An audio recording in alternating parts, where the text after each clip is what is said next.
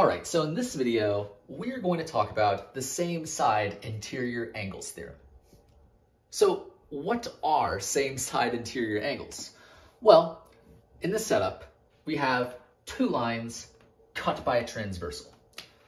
Well, the same side interior angles would be pairs of angles that include angle 3 and angle 5, angle 4 and angle 6. So these two pairs are what we call pairs of same side interior angles.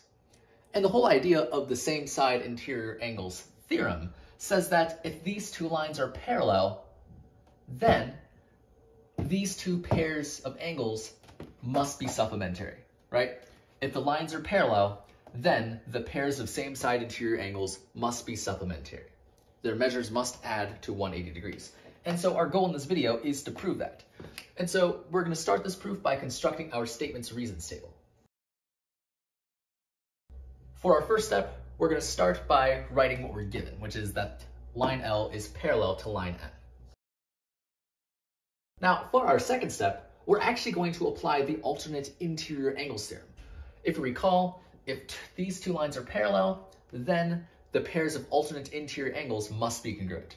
So angle 3 is congruent to angle 6, angle 4 is congruent to angle 5.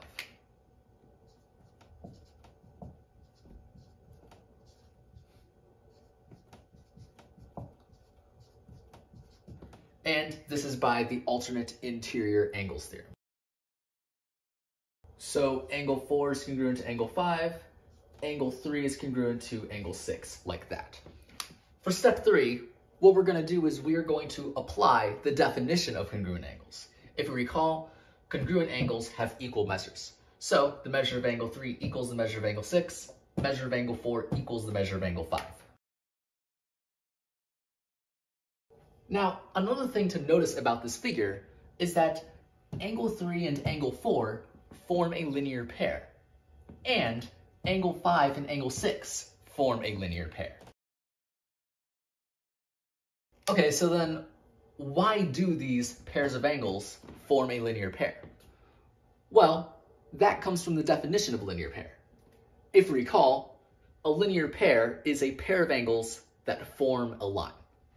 So what you can notice here is that angle 3 and angle 4 form line L, and angle 5 and angle 6 form line M. So that's why they're linear pairs. It comes from the definition of a linear pair. And if you recall the linear pair theorem, if two angles form a linear pair, then those angles are supplementary. So we know for a fact that angle 3 and angle 4 are supplementary, angle 5 and angle 6 are supplementary.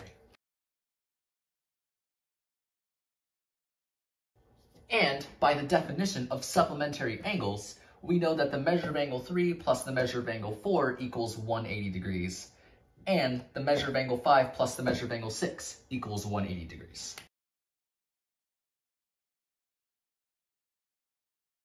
Now, because the measure of angle 4 equals the measure of angle 5, we can replace this measure of angle 4 with measure of angle 5. And because measure of angle 4 equals measure of angle 5, we can also replace this measure of angle 5 with measure of angle 4. And if we do that, we will get this. And this just comes from substitution.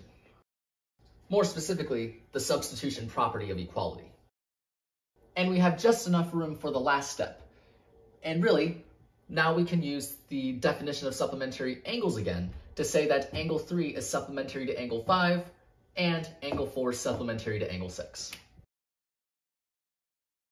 And so as you can see, we have proven exactly what we wanted to prove. So yeah, we have proven that both pairs of same side interior angles are supplementary. And so that's really the whole idea of the same side interior angles theorem. So yeah, that's pretty much it for this video.